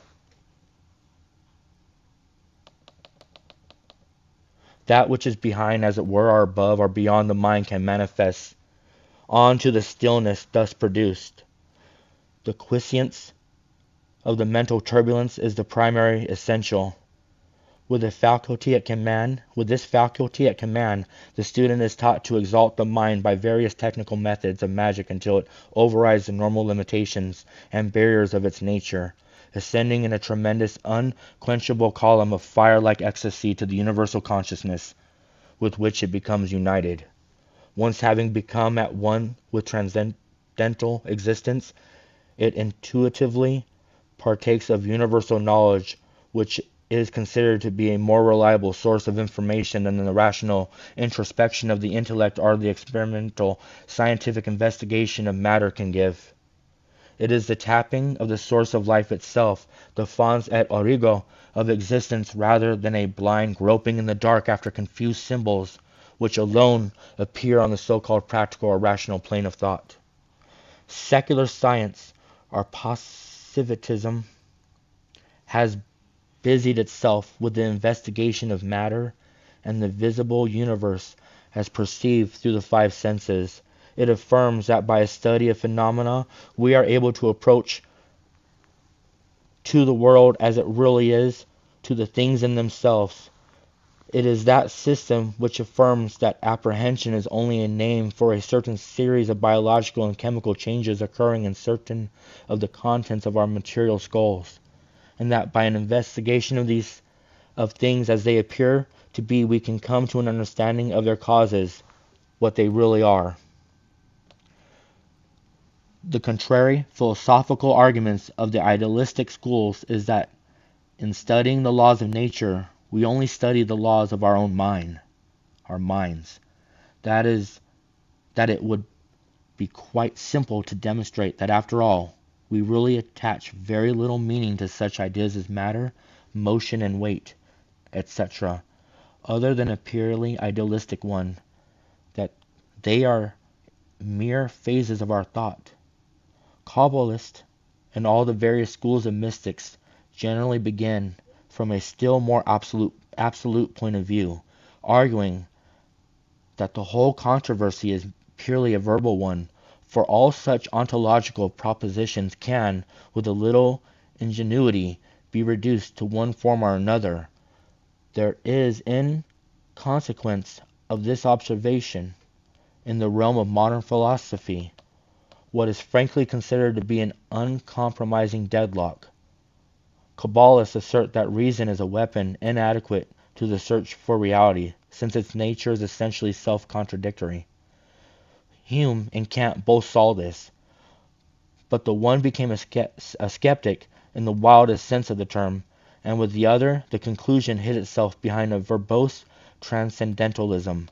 Spencer too saw it, but tried to gloss it over and to bury it beneath the ponderousness of his erudition. The Kabbalah, in the words of one of its most zealous advocates, settles the dispute by laying a finger on the weak point. Also, reason is a lie, for there is a factor infinite and unknown, and all their words are skew-wise. The universe cannot be explained by reason. Its nature is obviously irrational. As remarked by Professor Henry Bergson, our thought, in its purely logical form, is incapable of presenting the true nature of life, and the intellectual faculty is characterized by a natural inability to comprehend life. Professor Arthur S. Egnington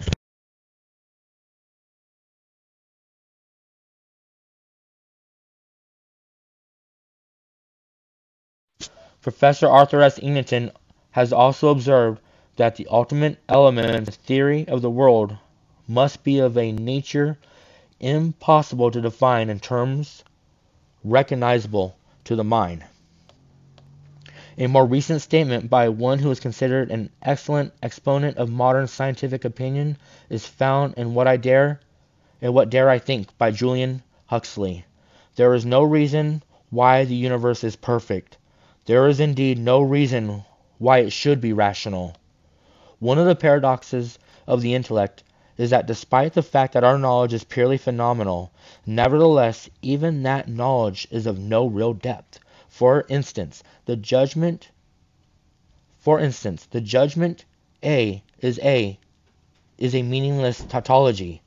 In order to be significant, our thought must pass beyond the bare identity of an object with itself, but it must not pass to something which has naught in common with that object. Thus, if we assert A equals B, the judgment is false, since we pass from A to B, the latter having nothing in common with A. It is obvious, however, that a definition of this unknown A can only be achieved by saying either A equals B or A equals CD. In the first case, the idea of B is really implicit in A. Thus we have learned nothing, and if not so, the statement is false. One simply defines one unknown term of another, and nothing is gained. In the second case, C and D themselves require definition, as E, F, and G, H respectively. The process becomes extended, but it is bound to end by the eventual exhaustion of the alphabet, Y equals ZA. In short, one gets no further than A equals A.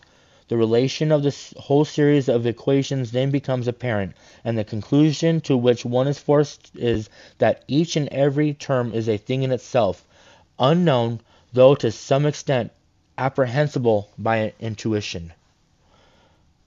There are several proofs of this, the simplest of which is perhaps as follows, showing that the most obvious statement cannot bear analysis. A simple question is, what is vermilion?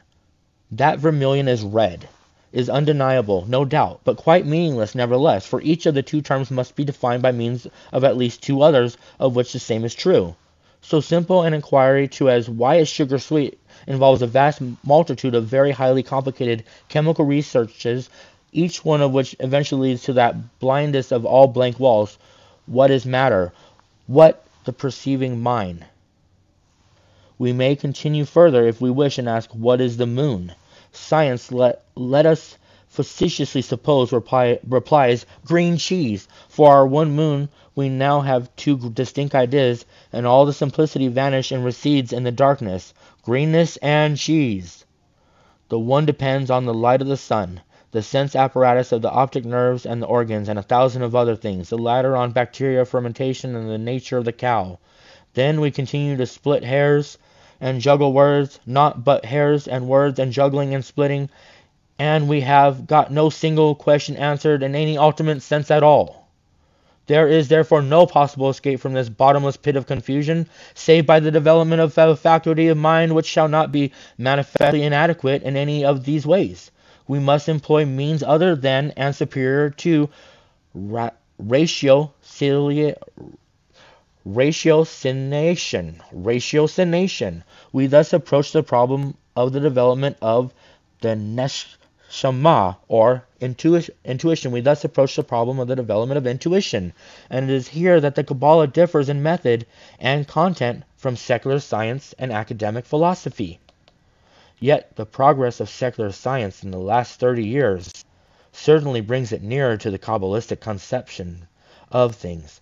The old sanctions of a scientific mechanism have nearly all disappeared, and the terms which appeared to the Victorians so simple, objective, and intelligible, such as matter,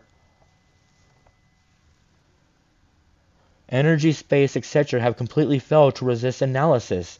A few modern thinkers seeing clearly the absolute debacle in which the old positivist science was bound to lead them, the breaking up of this icy expanse of frozen thought, determined at all costs to find a modus vivendi for Athena.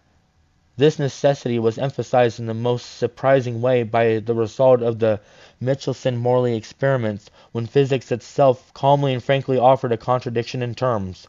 It was not the metaphysicians this time who were picking holes in a vacuum.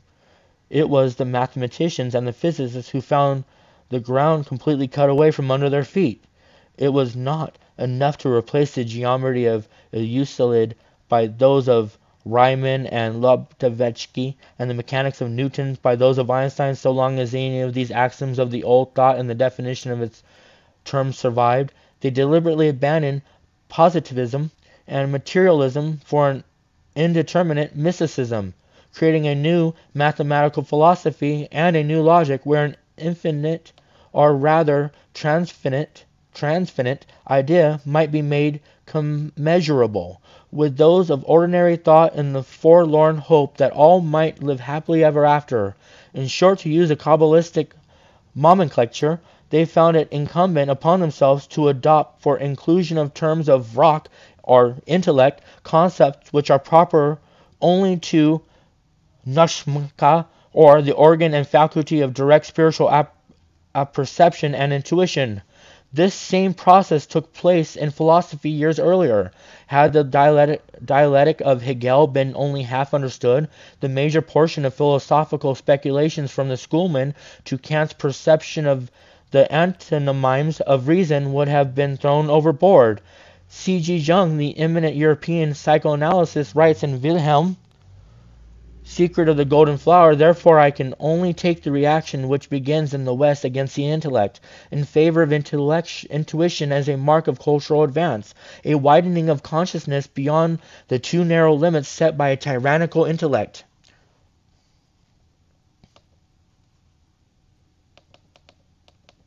Incidentally, one of the greatest difficulties experienced by the philosopher, a difficulty almost insurmountable by the student, one which continually tends to increase rather diminish with the advance in knowledge, is this: it is practically impossible to gain any clear intellectual comprehension of the meaning of philosophical terms employed. Every thinker has his own private conception of and meaning for every such common and universally used terms as soul and mind, and in the vast majority of cases he does not so much as suspect that other writers may employ the same term under a different connotation. Even technical writers, those who sometimes take the trouble of defining their terms before using them, are too often at variance with one another. The diversity is very great, as stated above in the case of the word soul. We find one writer predicating of the soul that it is A, B, and C, while his fellow students protest vehemently that it is nothing of the sort but D, E, and F. However, us suppose for a moment that by some miracle we obtain a clear idea of the meaning of the word.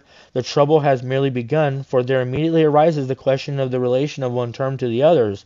In view of this continual source of misunderstanding, it is clearly necessary to establish a fundamental and universal language for the communication of ideas.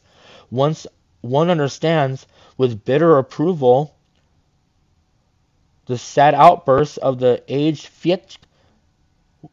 If I had my life to live over again, the first thing I would do would be to invent an entirely new system of symbols whereby to convey my ideas. As a matter of fact, had he but known this, certain people, principally some of the early Kabbalists, among whom we may include Raymond Lowell, William Postel, etc., had actually attempted this great work of constructing a coherent system.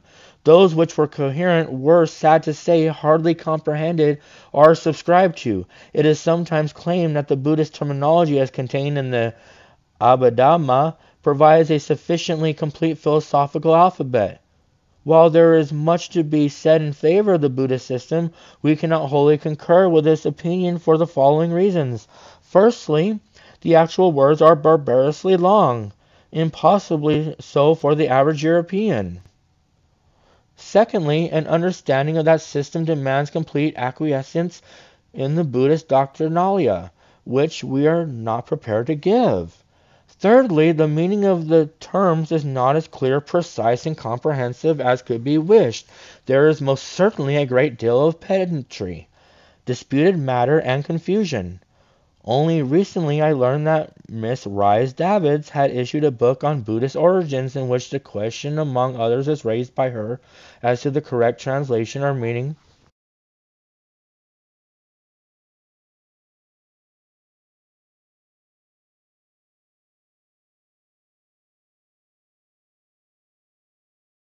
Okay.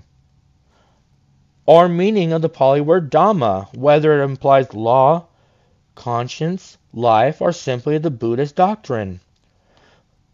Fourthly, the terminology is exclusively psychological and takes no account of extra Buddhistic ideas, and it bears but little relation to the general order of the universe. It might of course be supplemented by Hindu or other terminology, but to do so would immediately introduce more numerous elements of controversy. We should at once be lost in endless discussion as to whether nibbana was nirvana, and as to whether extinction or something else was implied, and so on forever. The system of the Kabbalah, whose terms, as we shall see, are largely symbolic, is of course superficially open to this last objection, but because it is very largely symbolic, it has the best sanction of those who are considered eminent authorities in the sciences, for the whole of modern science occupies itself with various symbols by which it endeavors to comprehend the physical world, symbols beyond which, however, it frankly confesses itself unable to pass. An illuminating remark occurs in Professor Ennington's 1928 Swarthmore lecture, Science and the Unseen World. I can only say that physical science has turned its back on all such models, regarding them now rather as a hindrance to the apprehension of the truth behind phenomena. And if today you ask a physicist who has finally made out the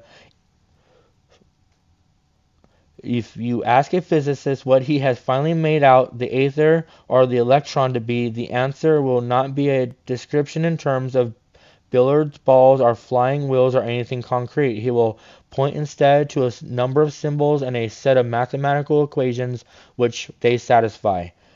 What do the symbols stand for? The mysterious reply is given that physics is indifferent to that.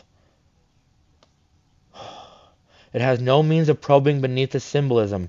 To understand the phenomena of the physical world, it is necessary to know the equations which the symbols obey, but not the nature of which is being symbolized. Sir James Jeames confirms this view of the use of symbols, for on page 141 of his The Mysterious Universe he writes, "The making of models or pictures to explain mathematical formulae and the phenomena they describe is not a step towards but a step away from reality. In brief, a mathematical formula can never tell us what a thing is but only how it behaves.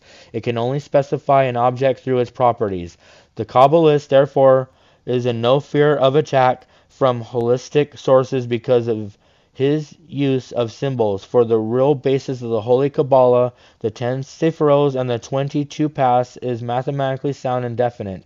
We can easily discard the theological and dogmatic interpretations of the ancient Rabbanim as useless and not affecting this real basis itself, and refer everything in the universe to the fundamental systems of pure number.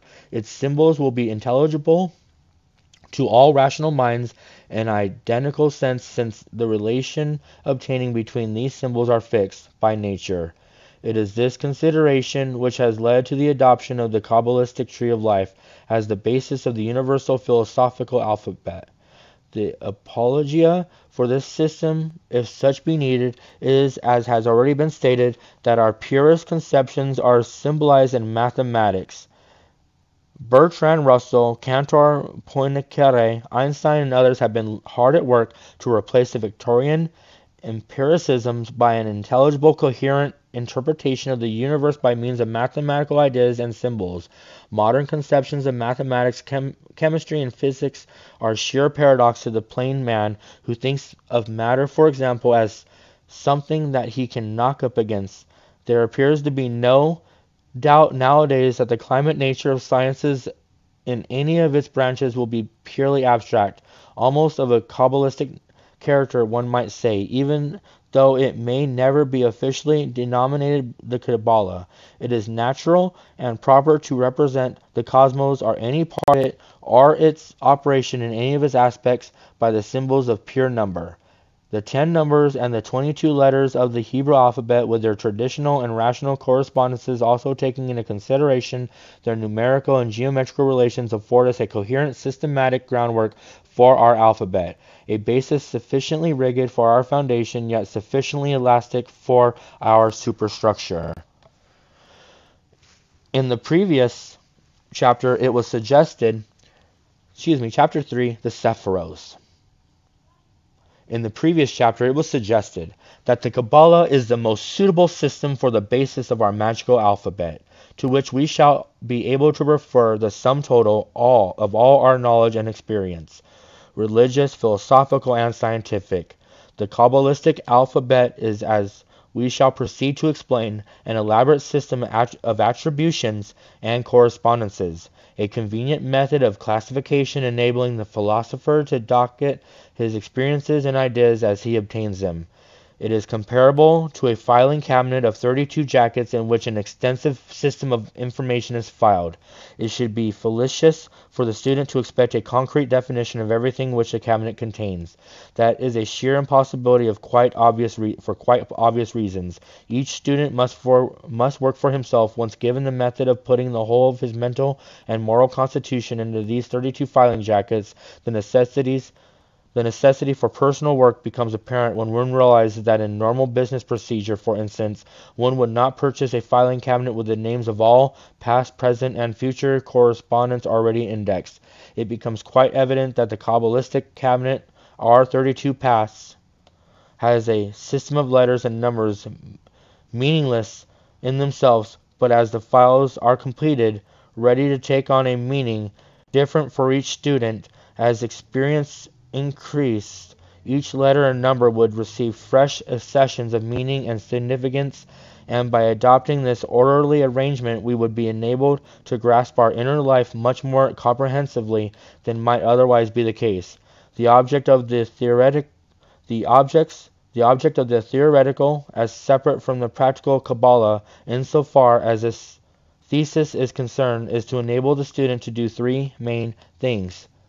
First, to analyze every idea in terms of the tree of life. Second, to trace a necessary connection and relation between every and any class of ideas by referring them to this standard of comparison. Third, to translate any unknown system of symbolism into terms of any known one by its means. To restate the above in a different way, the art of using our filing cabinet arrangement brings home to us the common nature of certain things, the essential differences between others, and the inevitable connection of all things.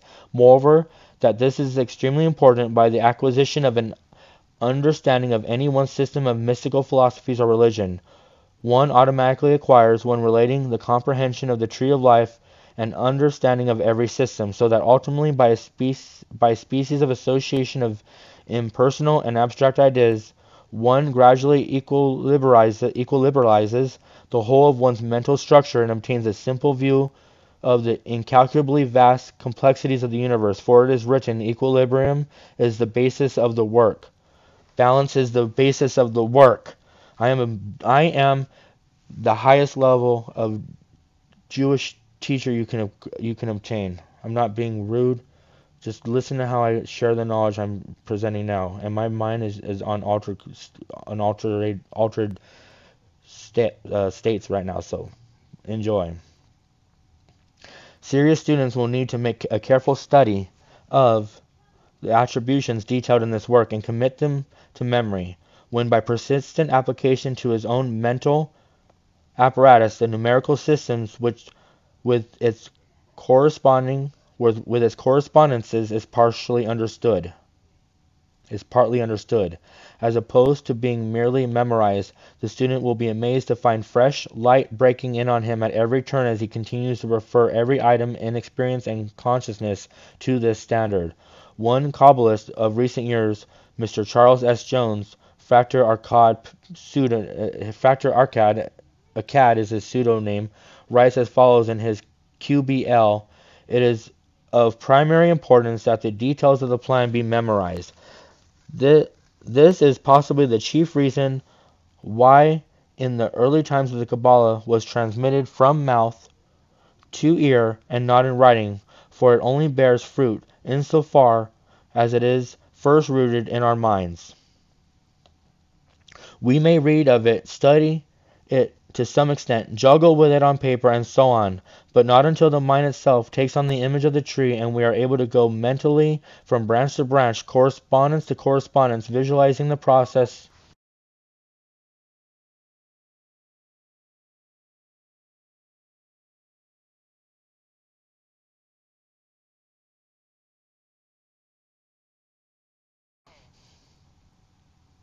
and thus making it a living tree, do we find that the light of truth dawns upon us, and we have, as it were, succeeded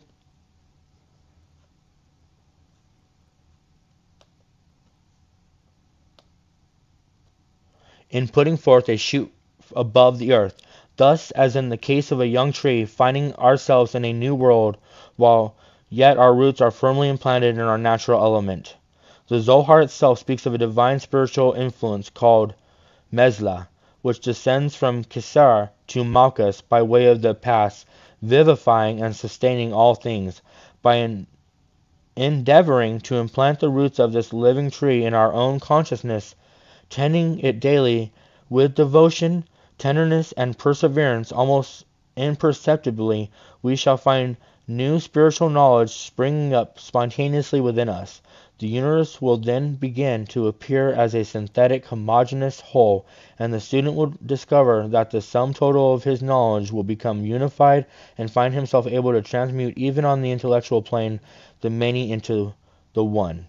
This is, in the long run, discarding all the inessentials, the goal of every mystic, no matter by which of the names he denominates his path, and which of the various byroads he follows. One other preliminary matter must be touched upon before actually attempting an exegesis of the Sephiros. I heard that many Kabbalists have referred to the Tree of Life, the 78 tarot cards, which are a series of pictorial representations of the universe.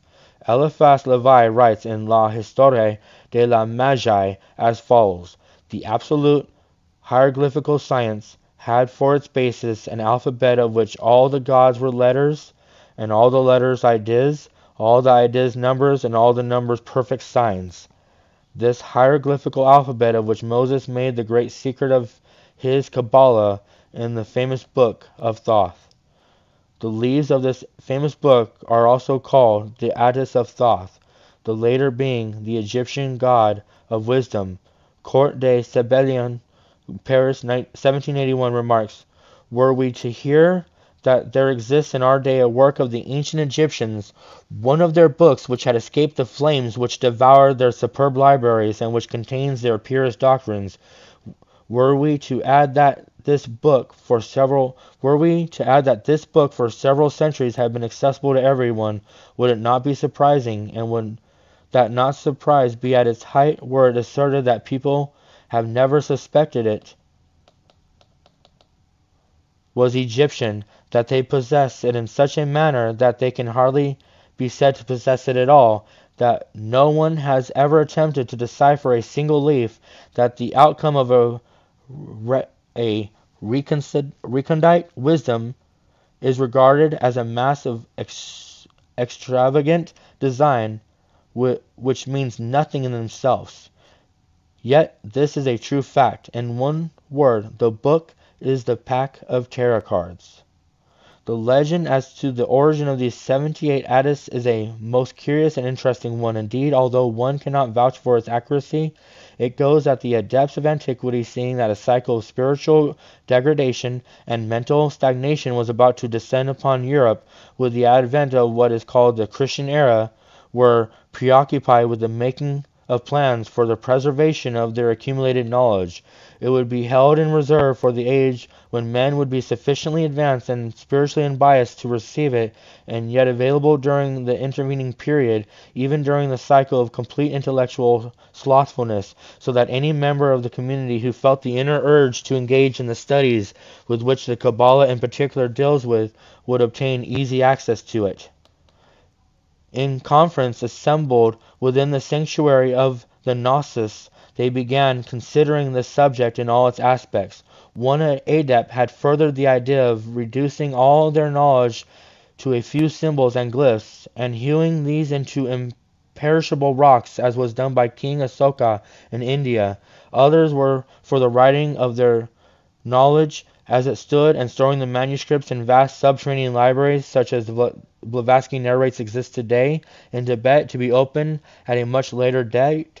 None of these, however, satisfied the majority as fulfilling the required condition, until one adept who had hitherto sat reclining, taking but little part in the discussion, spoke somewhat as follows: "There is a much more practical yet subtle method. Let us reduce all our knowledge of man and the universe to symbols which can be portrayed in pictures suitable for use as an ordinary game. In such a manner, the accumulated wisdom of the ages will be preserved in an unorthodox way, passing unnoticed by the herd as being the philosophy of the initiates, and yet throwing more than a hint to one in search of the truth. Just as the Illuminati card deck does today, and will do tomorrow, has the tarot deck done in times of antiquity." That is William Douglas. Their suggestion, admirable in every way, was agreed upon by the assembly, and one of their number, an adept skilled in the work of brush, ink, and pen, painted a set of 78 hieroglyphs, each representing symbolically some particular aspect of life, man, and the cosmos. And so these cards have come down to us today intact and practically unspoiled. It is true that some artists, neither skilled in the intricacies of the Holy Kabbalah, nor adepts as were the originators of the cards, in painting copy sets of the tarot cards, have woefully misinterpreted, misplaced, and in some cases entirely omitted some of the symbols existing on the original set of pictures. Yet any one with a knowledge of the arcane wisdom can reconstruct them with case.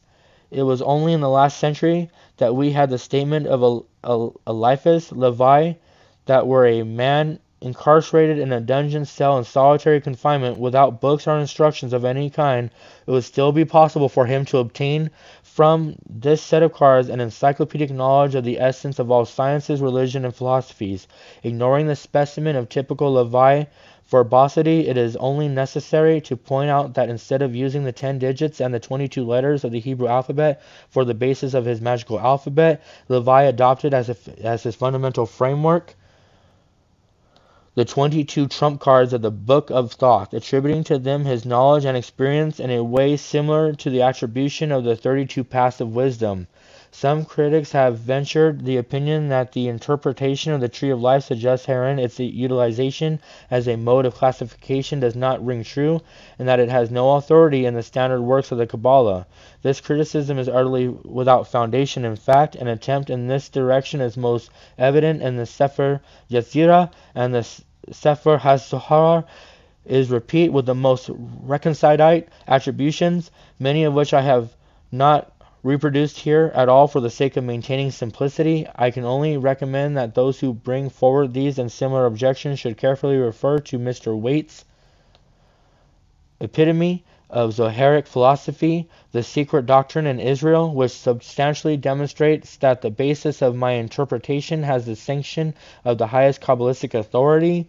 Let us now approach the exegesis of the philosophy of the Kabbalah in its various aspects. First, we shall deal more fully with the 10 Sephirothal ideas, giving the student in a later chapter examples of the mode of treatment which he himself will then be able to follow in studying the attributions of all the paths.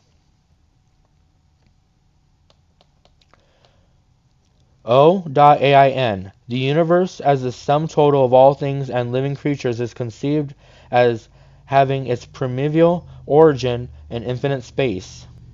Nothing, or para Brahman, the causeless cause of all manifestations, to quote the Zohar.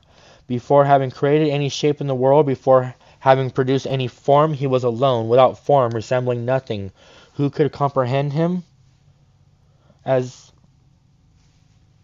he then was before creation, since he had no form. The AIN is not a being, it is a no-thing. That which is incomprehensible, unknown, and unknowable does not exist, at least to be more accurate insofar as our own consciousness is concerned. Blavatsky defines this primal reality as an omnipresent, eternal, and boundless principle on which all speculation is utterly impossible, since it so transcends the power of human conception, and thus that it would only be dwarfed by any similitude. That which is known and named not from a knowledge of its substance, but from its limitations. In itself it is unknowable, unthinkable, and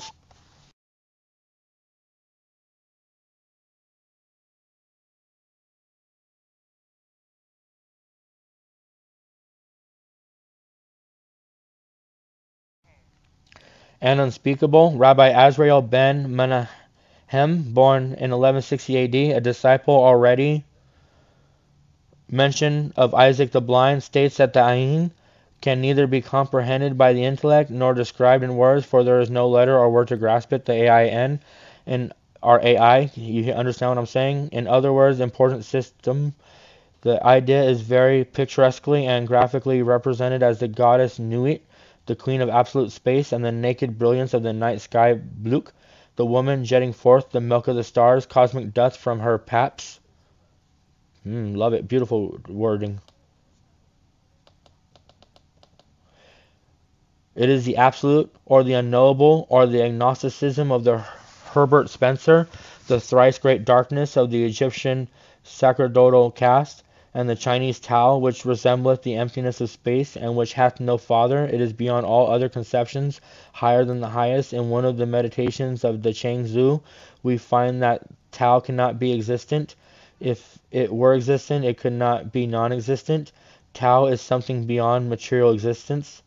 It cannot be conveyed either by words or by silence. In that state which is neither speech nor silence, it is transcendental nature, may be apprehended. To this Kabbalistic conception or principle of zero would be allocated Baruch Spinoza's definition of God or substance, that which requires for its conception the conception of no other thing.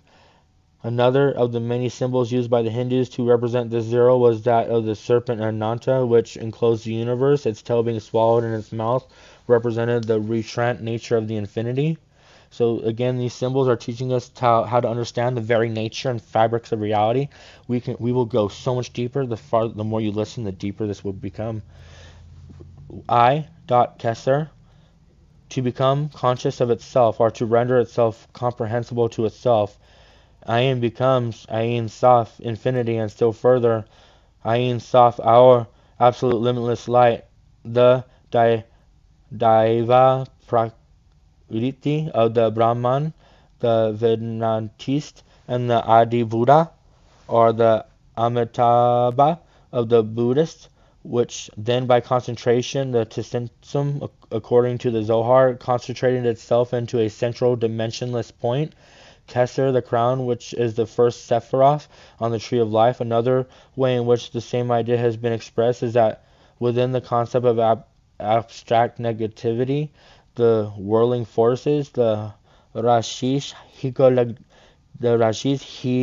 Hi Gigolim presage in the first manifestation of the primordial point, the Nakura Rishana,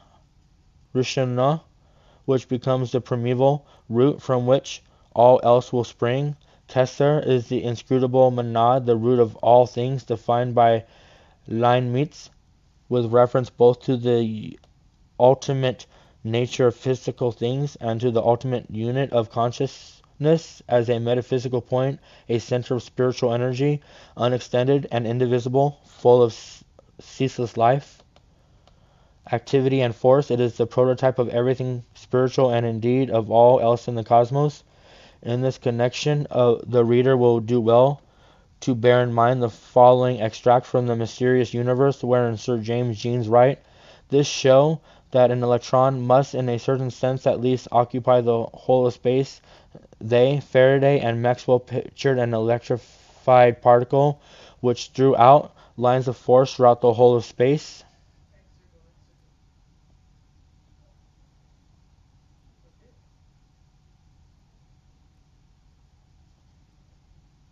Yep. Okay, hold on. The scientific conception of the mathematical electron which occupies the whole of space, which corresponds to the Kabbalistic conception of Kesser in the world of Asiya. The four worlds are explained in chapter 7. In the Kabbalah are included what are known as the 10 Sephiros. There is some little speculation as to what these imply: 10 numbers, 10 words, or 10 sounds. The general implication of Cordovero is that they are substantive principles of Kalim, vessels of force, or categorical ideas through which the consciousness of the universe expresses itself. A metaphorical passage from the Zohar states on this point that the waters of the sea are limitless and shapeless, but when they are spread over the earth, they produce a shape. The source of the waters of the sea and the force in which it emits to spread itself over the soil are two things. Then an immense basin is formed by the waters, just as is formed when one makes a very deep digging. This basin is filled by the waters, which emanate as a third thing. This very large hollow of waters is split up into 7 canals, which are like so many long tubes, by means of which the waters are conveyed. The source, the current, the sea, and the 7 canals form together the number 10. The passage then goes on to explain that the source or primary cause of all things is Keser, the first Sephirah, the current issuing their form, the primeval mercurial intelligence is Chokman, the second, and the sea itself is the Great Mother, Binah, the third. The 7 canals referred to being the 7 lower Sephiros are inferiors, as they are called. The Kabbalists postulated 10 Sephiros because to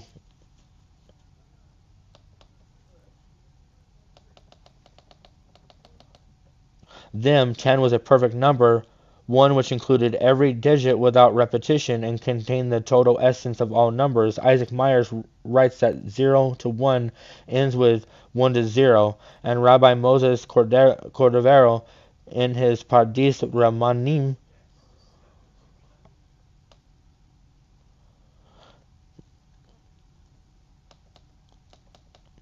manifestation commences with the appearance of a Layla.